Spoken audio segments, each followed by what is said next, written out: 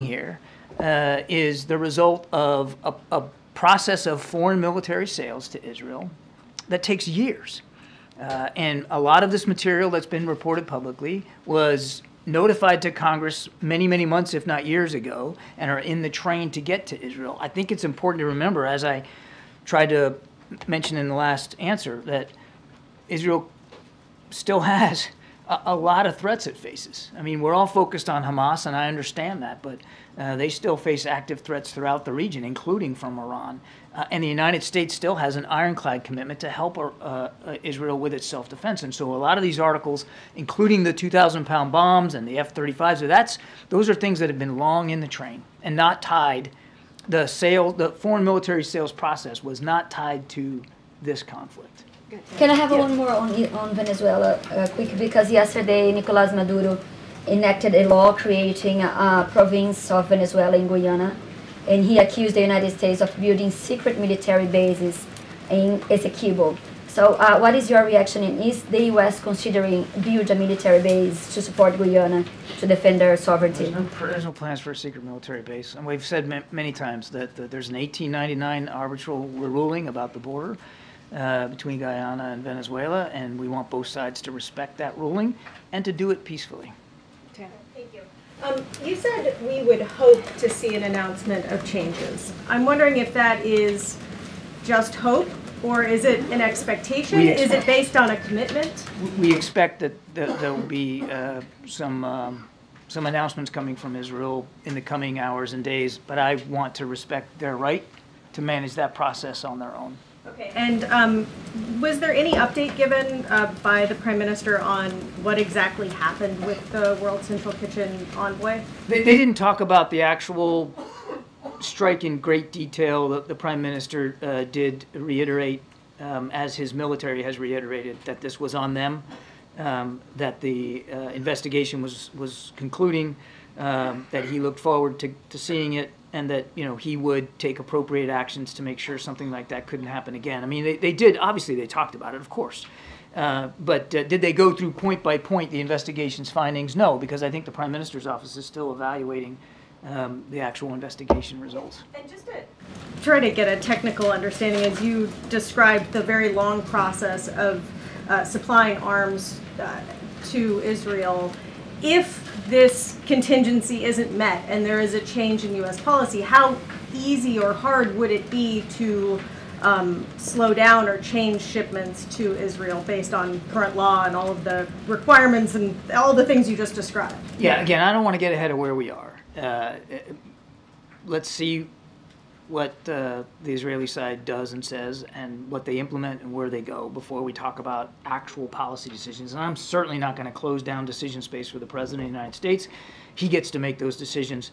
But, I mean, obviously, as Commander-in-Chief, and yes, the foreign military sales certainly is supported by legislation, but there are certain authorities that you can do to manage that. But again, let's not get ahead of where we are.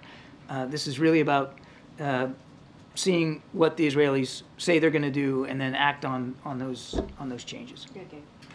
Admiral, has the U.S. lost its leverage with Prime Minister Netanyahu? I keep getting this question about leverage. Israel's an ally and a friend and a partner. And the President believes strongly and has for his entire public career in the security of the Israeli people and the longevity of the Israeli state. And that's not going to change.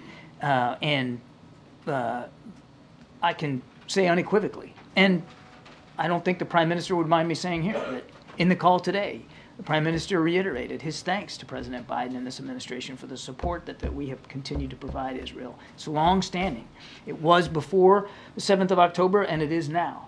And that support's going to continue. But again, with respect to Gaza, we need to see certain changes. And if we don't, then we'll have to consider changes to our own policy. But it's not about leverage. It's about the relationship, and it's about the credibility. I would even say the unique credibility that this particular president has in Israel and with Israeli leadership based on his long public service of support. When you talk about this relationship, do you think the Prime Minister is really listening? It was. I think it was evident in the phone call today. It was a good discussion, direct, no question. but a good discussion, and I believe the president made very clear his concerns, and the prime minister acknowledged those concerns. In terms of the timing of this call, we understand that this call was set up after the strike on the World Central Kitchen workers. Would you say that this call was a direct result of that? Was that the reason behind the call? Yes. And then one last thing, response to Jose Andres, Chef Andres says that the convoy was deliberately targeted. Any response from the U.S. on that? Again, I haven't seen the Israeli investigation. They have said themselves publicly, after a preliminary investigation, that there was no deliberate targeting of WCK and Chef Andres. They're working their way through now an independent follow-on investigation, which I understand is very, very close to complete. The Prime Minister just talked about it broadly and reiterated today, the Prime Minister reiterated today, that there was no deliberate targeting of that aid convoy. Good night. Thank you, Karine. Two questions. Senator Coons was very close to the president, said that we have reached a moment where arms restriction to Israel should be considered. Senator Warren also said that Israel has violated our own laws. Are they wrong in their assessment? The president, I think it's clear in the readout, Nadia, that the president has made it clear today that if we don't see changes to the way the IDF is treating innocent civilians and aid workers and flowing the humanitarian assistance, that he's going to have to reconsider our Gaza policy. So, I mean, he was very direct with the Prime Minister about that. I'm not going to close down his decision space. As satisfying as that may be for some of you, I can't do that. But he made it very clear that we need to see some changes on the Israeli side. I want to ask you about a very disturbing investigative report by an Israeli journalist who said that is the White House aware of an AI program called Lavender that's been used by the Israeli army to target operatives in Gaza in what they call a kill zone, where this program has only 20 seconds of human supervision, and it led to the death of thousands of women and children in Gaza. Are you aware of it, number one? And second, does the White House believe that AI can be used in this way without supervision? I'm not aware of it. You're going to have to let me take that question. We'll get back to you. Thank you so much, John. I'm going to start with the Trilateral Summit, then I'm going to move on to Rwanda. First of all, looking ahead to the Trilateral Summit next week, what are some of the priorities? And we recently heard the Filipino ambassador say that the U.S., Japan, and the Philippines are going to start joint patrols in the South China Sea very soon. Can you confirm that and give us any details? I believe the Pentagon will have more to say about that this afternoon. So I don't want to get ahead of them on that. We're always looking for opportunities to improve cooperation with our allies in the Indo-Pacific. We're looking forward to this trilateral summit next week. I think it'll be very, very important. As you know, we have self-defense treaty commitments with both countries. And so the chance to sit down with both his Japanese and his Filipino counterparts is something the president's very much looking forward to. There's an awful lot to discuss. Certainly the tensions in the South China Sea are not going away. That was an issue that was raised in the president's call with President Xi just a couple of days ago. And so there's an awful lot to talk about there. Cool. Then on Rwanda, Cool. I'm going to ask a multi-part question. Cool. I did not think my answer was cool, but I appreciate it. It's a small country, doesn't get a lot of attention, but President Biden has decided to send President Clinton Correct. to observe the 30th anniversary of the genocide. What message does this send to Rwandans who are understandably upset about President Clinton's lack of action when the genocide was happening? Secondly, what message is President Clinton taking to President Kagame, who's been in power since 1994 and has become increasingly authoritarian? And then finally, in 1998, President Clinton pledged the Rwandan people that his administration was going to work to identify triggers of genocidal activity so that something like this never happened again. Do you think Washington has improved on that front in the last 30 years? I believe, I can't speak for every administration between 1998 and today, but I can tell you that President Biden absolutely takes those responsibilities very, very seriously, particularly when it comes to genocidal threats, wherever they occur around the world. And he's very grateful that President Clinton has agreed to lead the delegation for the 30th anniversary. 800,000 people slaughtered in that conflict. And our hearts and our prayers go out to the families of the survivors of those who were killed. Just a dreadful situation. And again, the president's grateful that President Clinton has agreed to go down there and represent the administration. Good, Phil. Thank you. I have two questions, one on Israel and another on China. At this point in the conflict, does President Biden believe that a military victory against Hamas is possible for Israel? Obviously, that's going to be up to the Israeli Defense Forces and the Israeli government to determine. As I've said many, many times, it's difficult to eliminate an ideology with military means, but you can absolutely, through military means, decapitate their leadership, dry up their resources, eliminate their infrastructure, their ability to operate, store weapons, train troops. I mean, all of that stuff can be targeted with military means. But as I've also said, and you have to keep it in the context of this call, it matters how you do that. It really matters a lot how you do that. And it's the how that the president was focused on today, and the way these operations are being prosecuted, and the additional harm that's coming to civilian aid workers and innocent Gazans. And then Xi reportedly told President Biden during their summit in San Francisco that Beijing plans to reunify Taiwan with mainland China. Did the Chinese leader bring up similar sentiment in their call the other day? And if so, what was President Biden's response? Certainly Taiwan came up in the context of the call. There's not a single discussion that we don't have with senior leaders in the PRC where we don't talk about Taiwan. Of course it came up. I won't characterize President Xi's comments, but I can tell you that President Biden was very, very clear that nothing's changed about our one China policy. We don't support independence for Taiwan, but we also don't want to see the status quo changed in a unilateral way, and certainly not by force. Okay, a couple more. Go ahead, Derek. I know you said that Rafah wasn't the point of this conversation and it wasn't discussed a lot. Does that mean that that is still sort of a separate issue that's going to be sort of an ongoing discussion between U.S. and Israeli officials? I don't know if I'd call it separate. It wasn't a focus of this call. The call was, as I answered to MJ, it was really about the humanitarian situation and changes we need to see.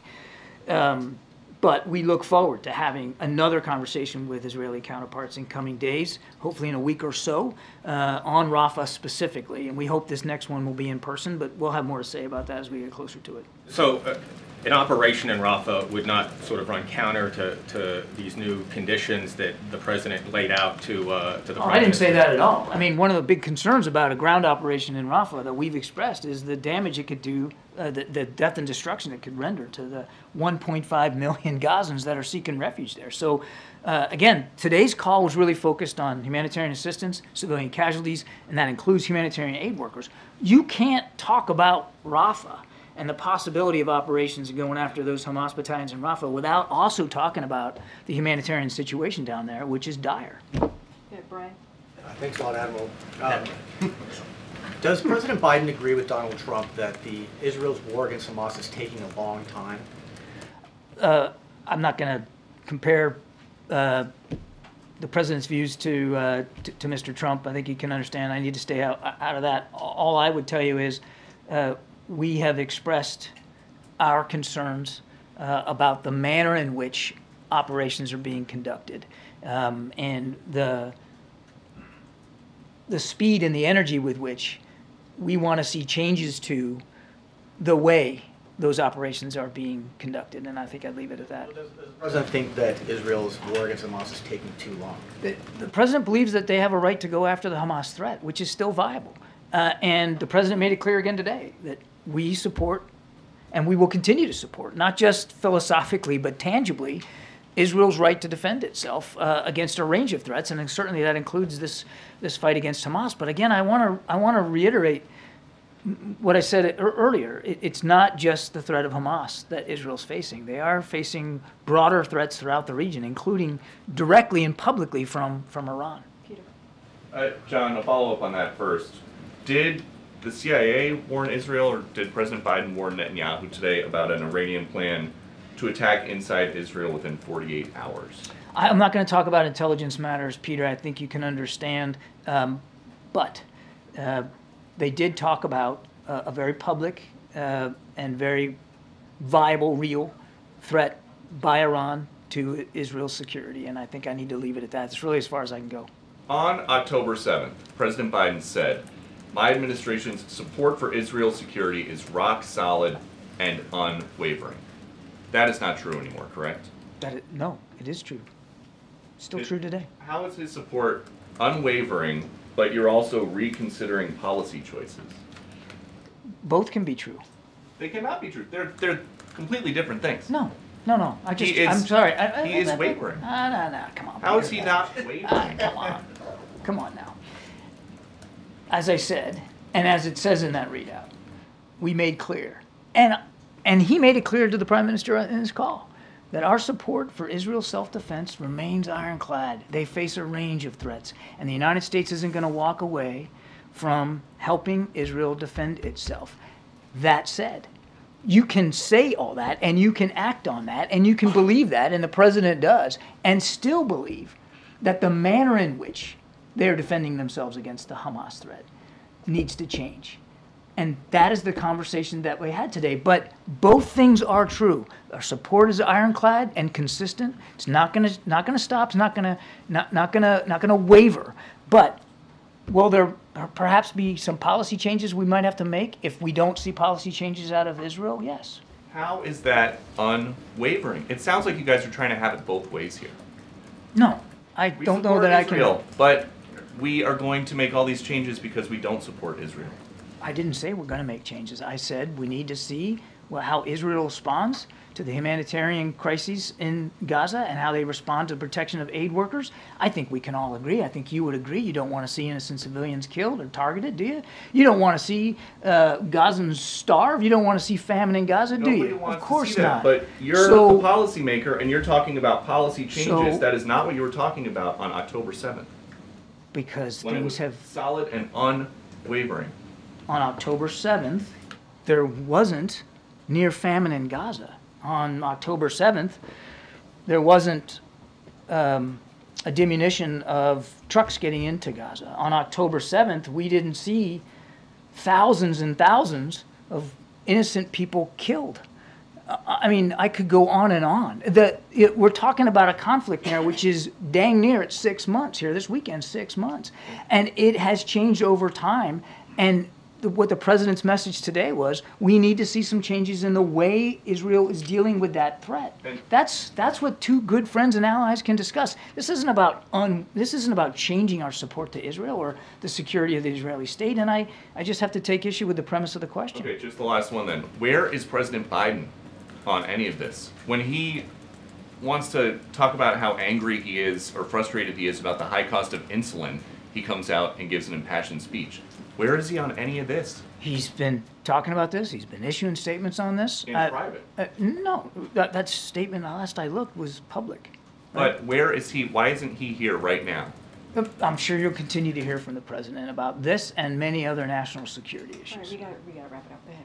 Thanks. Can you share anything about White House views on the upcoming UN Security Council resolution to prohibit nuclear weapons in space, which is scheduled to vote as soon as Friday? Yeah, actually I can. And if you don't mind, I do have some notes. I want to make sure that I get this right. But I think last month, Ambassador Thomas Greenfield announced that the United States and Japan would put forward a Security Council resolution calling on all countries not to deploy nuclear weapons in space or to develop nuclear weapons specifically designed to be placed in orbit around the Earth. And we will be bringing this resolution to a vote in New York early next week. Now, the vote should be straightforward. The Outer Space Treaty, which has been signed by more than 130 countries, including Russia, PRC, and of course the United States, prohibits the deployment of, quote, nuclear weapons or other kinds of weapons of mass destruction, end quote, in orbit, period. Now, we have heard President Putin say that Russia has no intention of deploying nuclear weapons in space. So we look forward to Russia voting in favor of this resolution. There should be no reason why not to. And if they do, then I think that should open up some really legitimate questions to Mr. Putin about what his intentions really are. SV, you have the last question. Admiral, could you clarify on the ceasefire language that the president used in the statement? He says that that there should be a ceasefire, and then the next, after a comma, he urged Prime Minister and power negotiators to conclude a deal without delay.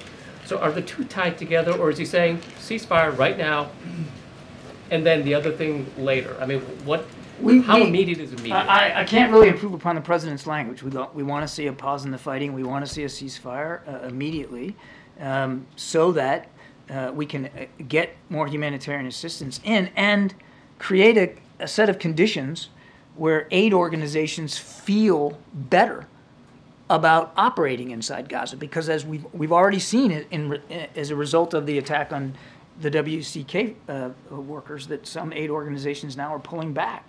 So we want to see that immediate ceasefire in place. We also, of course, as we've said many times, think that could also provide a window here to get the hostages out. All right, thanks. Thank you so much. Thank you very much. Sean, before you go, was it an ultimatum? Was it an ultimatum? All right, thank you so much, Admiral. He's screaming. Either before the call or after the call, has the White House briefed lawmakers on Capitol Hill about this potential change in U.S. policy? What is at stake here? Well, look, I think the Admiral made it very clear. We are giving the Israeli government an opportunity to deal with something that is pretty serious. Humanitarian aid workers who are, we saw this week being killed. I think we talked about, we've seen that more than 200 humanitarian aid workers in the past several months. And so that needs to stop. And so we're giving the Israeli government, as you heard from my colleague, come up with some ways, some measures here on how to avoid that. We have to keep civilians safe. We have to keep humanitarian workers safe. And so I don't want to get ahead of that. We're always having conversation, always in contact with congressional members. I don't have a readout of outreach that was done right after the call. Obviously, the call ended not too long ago, and so don't want to get ahead of that. But I think in that readout, the president made it very clear where he stands in this moment. He made it very clear after the horrific, what happened, the horrific events of seven, brave people doing heroic work. What happened to them? He put out a very strong statement. So I think the president has been very clear.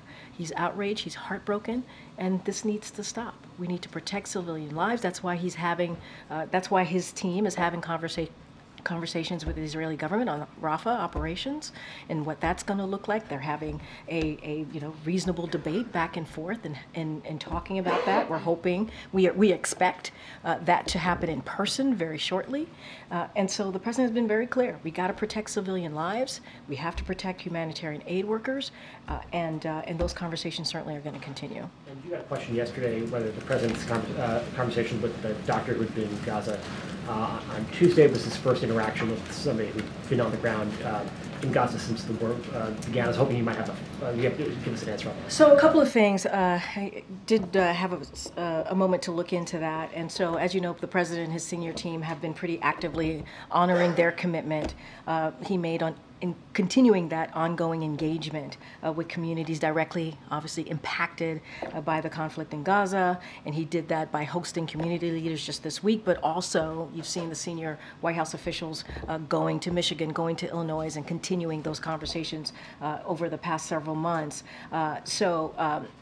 Look, and we believe that by going across the country and hearing directly from community leaders in numerous states, that we are keeping that ongoing commitment. And so, look, there were three doctors who recently returned from Gaza who participated in the meeting this week, and they shared their firsthand experience with President Biden. And so we can say that there were three doctors. We're trying to be really respectful and keeping the privacy of those who are attending these very private meetings. But I am able to share there were at least three doctors who have had the firsthand experience, have gone to Gaza, and they were able to share their firsthand experience with the president. And so I can share that, but I also want to be really careful because we do want to keep our commitment in keeping these conversations private, and that includes the attendees. So that was the first time that the president has interacted with anybody who'd been on the ground, correct? So what I can say is, I have not checked in on that, right? I want to be really curious. No, but I think three doctors coming to the meeting yesterday, and laying out their first account I think that's important, right? So we were able to share that information with you. 3 doctors who've been in Gaza and it were shared directly with the president what they have seen on the ground. That matters, right? It's so want to be very clear about that. Look, we are going to continue to keep our commitment in hearing from folks in the communities who have been directly affected by this. That's been our commitment from very early on. We understand how painful this is for many. We understand how important it is to hear directly from Americans. This is what the president wants to do. He's a president for all Americans. He has said that continuously on any issue. And on this issue, it is important to do that as well. And then yesterday you got the question that the president had been briefed on this avian flu outbreak. Wondering, is the president going to designate any sort of coordinator at the White House or the federal government to manage this? So I'm glad that you asked that question because we do have a couple of things to share with all of you. The president has been briefed. I think I may have shared that yesterday as well.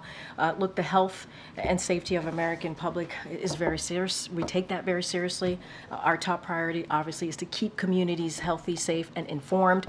What we were able to do is the White House immediately, the White House stood up a response team with relevant agencies like the CDC, FDA, USDA to ensure that we are doing everything in our power to ensure we keep communities healthy, safe, and informed, ensure that our nation's food supply remains safe, and monitor any and all trends to mitigate risk and prevent the spread of avian flu. We are also in regular touch with those relevant agencies and receiving daily updates because, again, we take that very seriously. And this is an issue when you think about the avian flu. This is public experts, health experts, and agencies have been preparing for this for decades, for 20 years now. And so we have invested the ability to test, the ability to prevent, and to treat. And so as CDC said themselves, right now the risk to human health from this outbreak is low, but we want to keep it that way, which is why we set up this immediate response team. And so we're going to monitor, continue to monitor all relevant. And we want to make sure that we keep all Americans safe. Thank you for the question. I think it's important. Go ahead, MJ. Karine, if Speaker Johnson were to put some form of Ukraine aid on the floor and a lawmaker, say a Congresswoman Marjorie Taylor Greene, then moves to oust him, would the White House, would the president support Democrats working to keep him as Speaker? So we've always been very, very careful when it comes to leadership, and we have always said when it comes to picking the Speaker, picking the leader in the Senate, we want to let Congress deal with that. We want, in this case, it's something that House Republicans have to decide on. That's something that Leader Jeffries and his caucus have to decide on. We are not going to weigh in on that. We've been very consistent over the past 3 years, and we stand by that. Any recent contact with the Speaker's office that you could read out? I don't have anything to read out to you at this time. Obviously, our Office of Leg Affairs is in constant communication with congressional members on the Hill. And I do want to just say, and we've been pretty consistent about this, when it comes to the National Security Supplemental, that it includes all important Ukrainian aid. We believe that there continues to be bipartisan support in Congress. The Speaker needs to put that on the floor. He needs to make sure that he gives House members an opportunity to vote for that. We believe it would get overwhelming support. And we have to remember, there are lives at stake. There are lives at stake here in Ukraine. The brave people of Ukraine need the assistance from the U.S. to continue to fight for their democracy. That's what we've been able to do for more than 2 years. We got to continue that. And because of congressional inaction, we have sadly seen Ukrainians losing ground in the battlefield. And so we believe, put it out on the floor. The Speaker needs to do that. Let congressional members vote on it. We think it'll get overwhelming support, 72-29 coming out of the Senate for that National Security Supplemental. It got to move. It has to move. Lives are at stake here. Okay. Karine, was the president briefed yesterday, or did he see the comments by Jose Andres in his interview with Reuters? He's aware. He's aware. He's been briefed, and he's aware by the comments. Look. You saw the president. We put that in his statement. Obviously, we made sure that it was in his statement how he felt about his relationship, his friendship with Chef Andres. He considers him a friend. He sees him as a hero in everything that he has done, not just in Gaza but across the globe, in feeding people who are in need. The humanitarian assistance that he provides. We have said The op-ed that he wrote is incredibly powerful. He, that the first couple of words out of his statement yesterday was outrage and heartbroken. 7 people died. Outrage and heartbroken. Was he concerned about the discrepancy, though, between how Chef Andres described a deliberate attack on his workers versus what the White House and Israel have said in terms of describing that attack? Look, there's an investigation, ongoing investigation. We're going to let that investigation move forward. And we certainly, I think we all can understand how heartbroken Chef Jose Andres is at this moment. We understand that. We are mourning with him. We are mourning with the families that lost their loved ones, so we can be sensitive to that. But as it relates to making any declarative statement, we have to make sure that this investigation moves forward, and it is, and we will see where that takes us. Okay, Nancy. Thanks, Karine. The parents of Jacob Flickinger, who's the American citizen who was killed in the World Central Kitchen strike, they said this morning they haven't heard from anyone in the U.S. government except for that first day when they got a notification from the U.S. Embassy in Jerusalem. Does the President or anyone else at the White House plan to reach out to them? So, don't have a readout for you at this time. Look, we've been always very clear about this, that our hearts, and I just said this to Jeff, our hearts go out to the families. It is tragic. We send our deepest condolences, obviously, to the family of Jacob. And, he and the World Central Kitchen workers were doing heroic work, as I just mentioned. And what happened on the ground as they were doing that heroic work in Gaza is tragic. It's devastating. It's heartbreaking. And we just don't have any additional calls to read out right now. I expect members of the administration to be in touch with the family to express our condolences directly. Just don't have anything to read out at this time. But obviously, our hearts go out to all the families who lost someone they loved.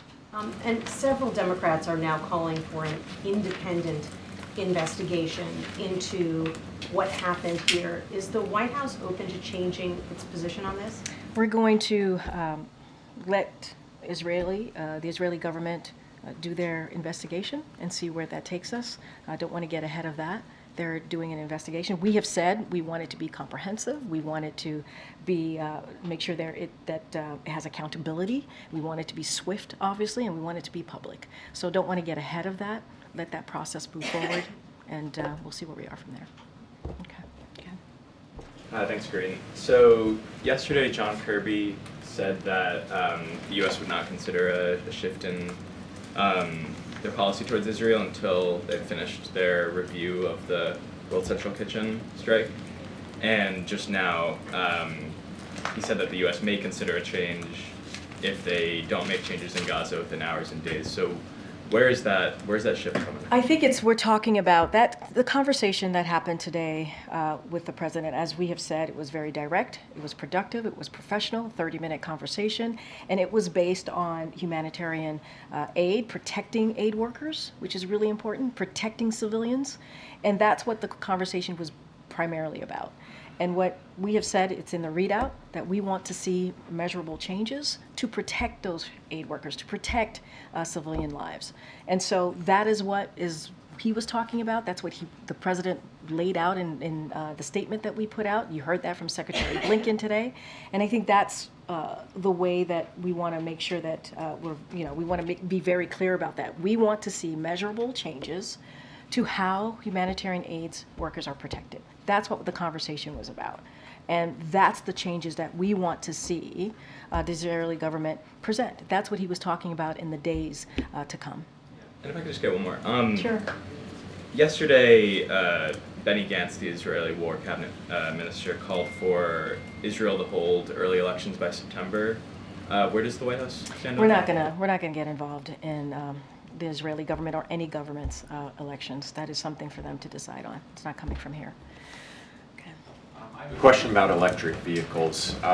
Ford said today it's delaying production on an electric SUV. Tesla earlier this week said that its sales are plunging. Do these types of developments make the administration rethink their EV policy? No, not at all. Look, when it comes to EV sales, they're reaching record highs. EVs are more affordable than ever, and that's because of the work that this administration has done. Last year, EV sales surpassed 1 million for the first time ever. That's a 50% increase. That matters. Under President Biden, EV sales have more than quadrupled. Sales of hybrids and EVs are now a record high of 18% of all light-duty vehicle sales. Average price of an EV is down 20% from just a year ago, just 1 year ago. So we believe that this is part of, well, I should say, the president has always said that he wants to make sure we do everything that we can to lower cost, lower prices. This is part of that, and also do everything that we can to deal with a climate crisis, and this is part of that. So is it realistic to go from about 7 or 8% of sales to 50% of sales in 8 years if the automakers themselves are cutting back on production? We believe, and we've seen that U.S. manufacturing jobs have increased. Jobs have indeed increased. And when you see a boom like this, that means you need auto workers, right? It can't happen on its own. And so we believe this is working. We believe this is part of what the president has promised. And we want to see a manufacturing industry that's for the future of this country. And that's what we're seeing. And that's what the president's working towards. Question about yesterday's call with President Xi. If President Biden is concerned enough about TikTok to bring it up on a call with the president of China, why is he and why is the vice president, why are they still making videos for TikTok? That's coming out of the campaign, so I would refer you to the wait, that's, I understand. It is the campaign's decision. I would refer you to the campaign. We have been very clear. We are not trying to ban TikTok. We're not trying to ban TikTok. We're talking about a divestment. You heard that from the National Security Advisor when he's been here a couple times at the podium speaking to TikTok and the legislation and how we're trying to move forward. It is a platform that we really need to take seriously here. We're talking about on national security. And so we've talked about not banning, divesting. Not banning, divesting. So we want to be very clear about that. Go ahead, Karen. There's a report from Bloomberg that the White House, specifically Jeff Zients and Will Brainard, are calling major Baltimore employers, including Amazon and Home Depot, encouraging them to not cut jobs in the wake of the bridge collapse. Can you confirm that that outreach is happening and other outreach like that, and what is the message from the administration to those big companies? So a couple of things that, and I think I've read this out before, that we have been doing as it relates to supply chain and the potential economic impact. The President's Supply Chain Distribution Task Force has convened multiple times at this point to analyze the impact of supply chain, which has so far been manageable, which is important. The task force worked with railroads to set up new service lines and with ports and ocean carriers to divert vessels. The SBA, the Small Business Administration, has made low-interest disaster loan assistance available to eligible businesses and set up business recovery centers to help on the ground as it relates to your question about the Chief of Staff Zients and other senior White House officials. They have called major employers in the Baltimore area, including retail chains and distributors, to encourage them to retain workers. So we wanted to make sure that we're having those important conversations for the people of Baltimore, obviously.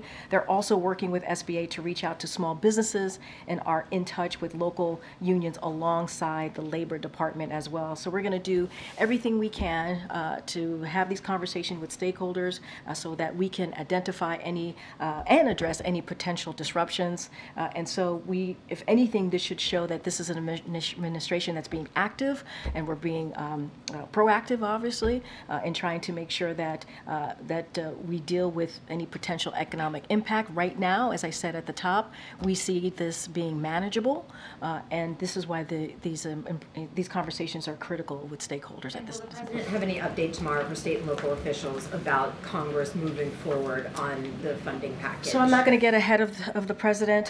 He, as you know, he's going to be there on the ground. We'll certainly have more to share later tonight. As I mentioned at the top, he's going to have an opportunity to engage with family members. We lost, as you know, we lost lives on that night, and the President, as he does, and he understands what it means for people to have loss, he'll be there for those families, just like he'll certainly be there for the people of Baltimore. Okay. Thanks, Karine. I had a question about the state dinner next week.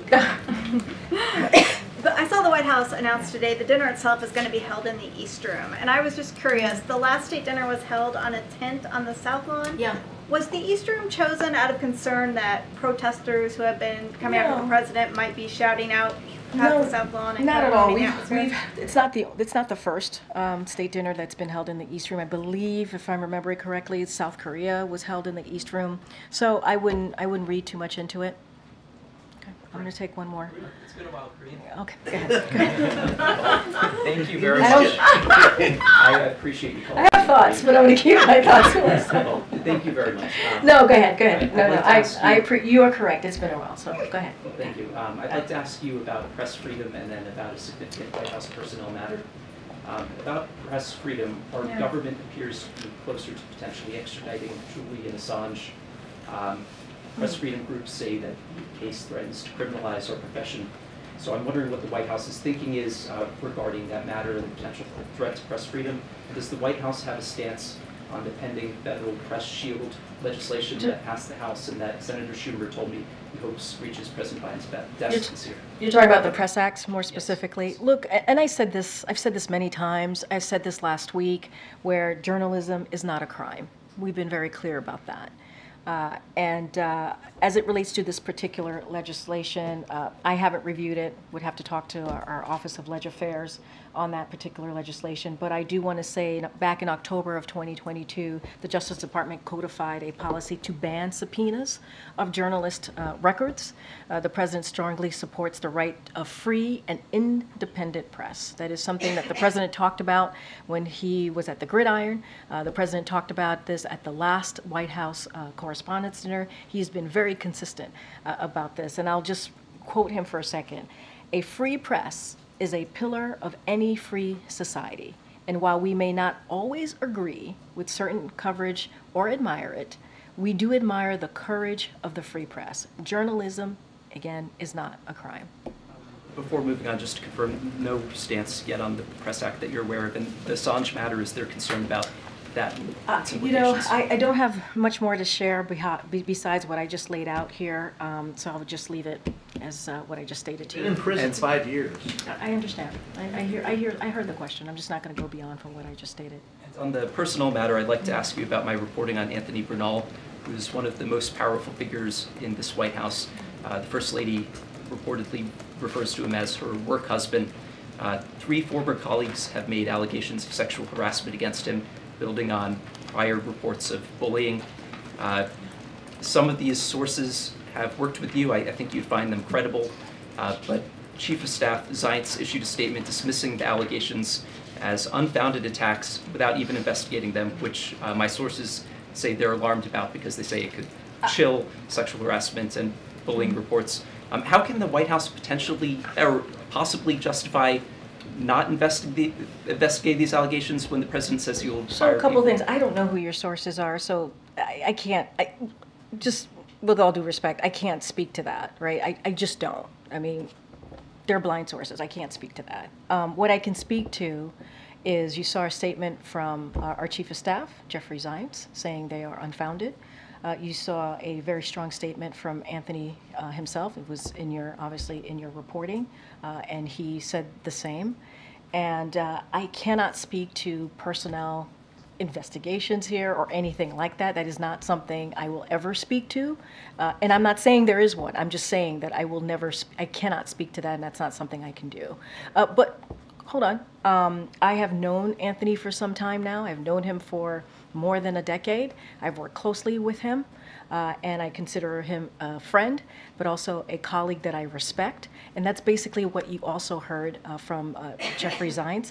I just don't have anything else to share beyond your reporting. Because the president said he would fire people for disrespecting colleagues, and there's no investigation. I just said to you that they have said themselves, Jeffrey Zients and also Anthony Bernal, that they are unfounded. I can't speak to your sources. Those are your sources to speak to. I cannot.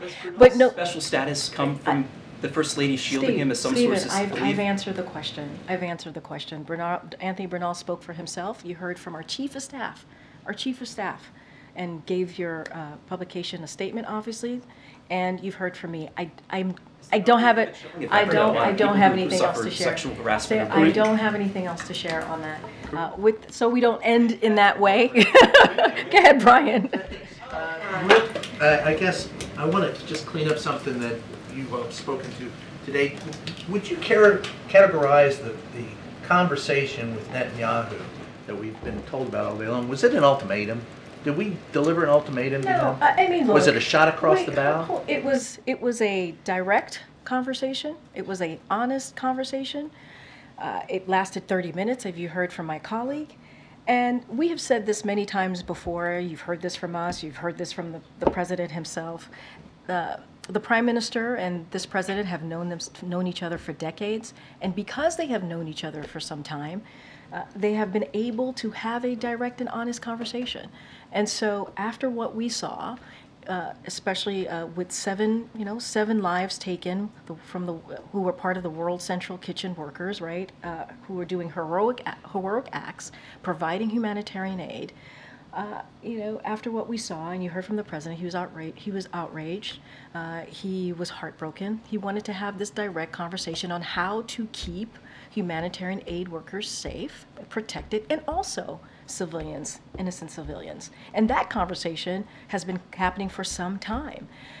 And so on protecting innocent civilian lives. I mean, that's one of the reasons, as I stated moments ago, why he wanted to make sure that his team and the Prime Minister's team came together to talk about their potential Rafah operations, because he believes that we need to protect civilian lives, and a major military operation was not the way to go. Understanding that there are Hamas operatives in Rafah, but we have to make sure that we protect innocent lives here. So they had a very direct conversation. That is because they've known each other for many decades. All right, everybody, thank you so much. We'll see you. Hopefully, we'll see some of you in Baltimore tomorrow.